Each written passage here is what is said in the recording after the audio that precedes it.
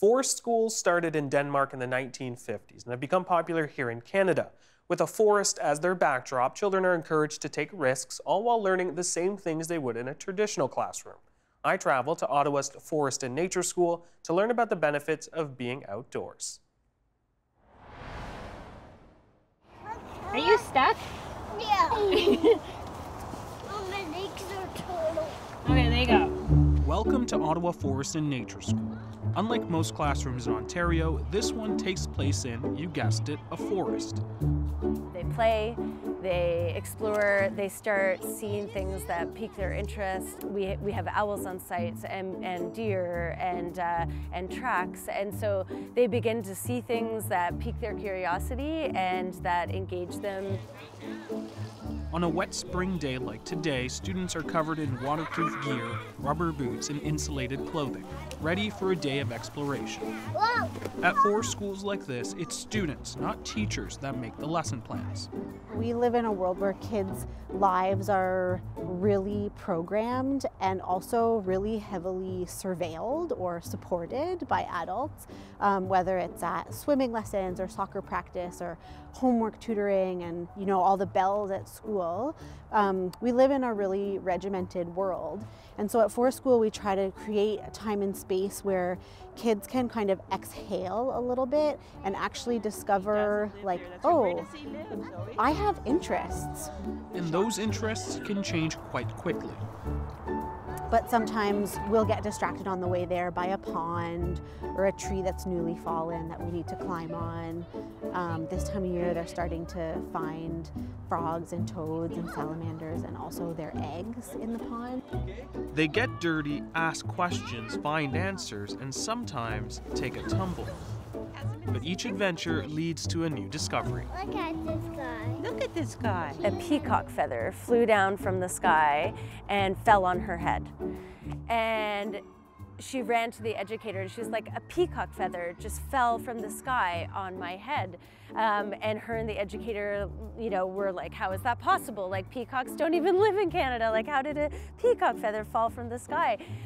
So that ended up fueling like a 2-week inquiry on peacocks, like where do peacocks live and what do peacocks eat and where do they have nests? The Child in Nature Alliance of Canada is an Ottawa-based not-for-profit that promotes forest education in Canada. There are roughly 45 full-time and part-time nature schools across the country, with British Columbia and Ontario having the highest concentrations. This is not a new model of education, and arguably Indigenous people in Canada have been learning and living off the land for millennia.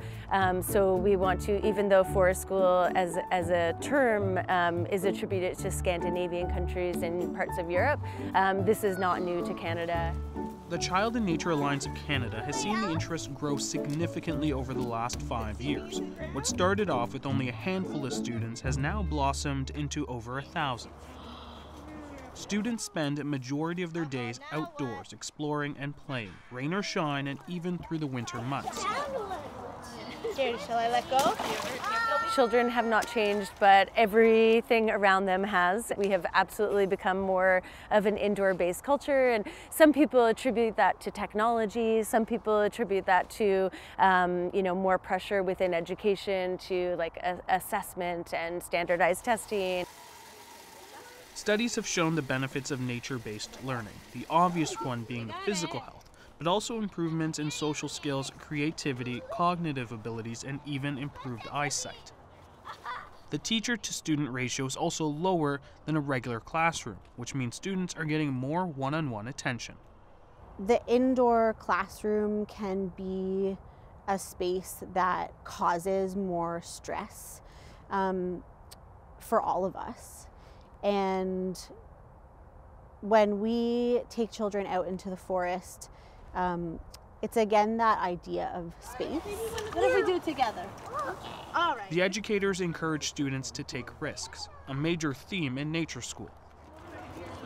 Holding a stick, or being able to jump off a rock, or jump from log to log or stump to stump. Those are the kinds of ordinary everyday risks that children are not allowed to take, and they often don't have opportunities to take when they're in an environment, a building. Many of the students here at the Ottawa Forest School are either homeschooled or attend public school. Because Ed... And it's not just students that are learning. The Alliance has trained over 400 educators. We're now working with tons of educators who have a classroom and teach within public education settings, and they're starting to do forest school and deliver forest school. Often it's 1 day a week because the idea is that it has to be regular, repeated experiences in the same natural space. What I see in forest school is children come to life, because that's what I see: happiness, social outcomes, problem-solving skills, just overall joy. You got it.